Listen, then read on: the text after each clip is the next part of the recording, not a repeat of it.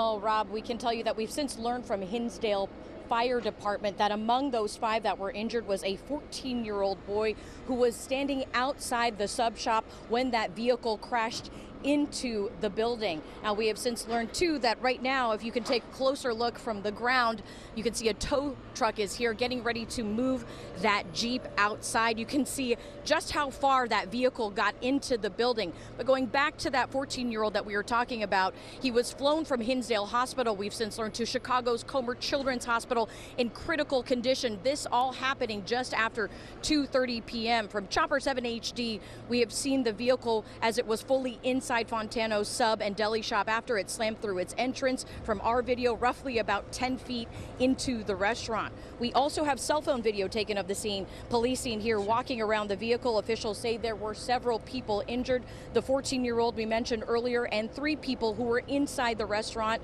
Officials saying they were struck by the vehicle or debris from the accident. Those 3 were taken to Downers Grove Hospital in serious condition. A 5th person, a customer, was treated and released at the scene. Investigators saying that the vehicle was leaving a parking lot across the street just before the crash occurred.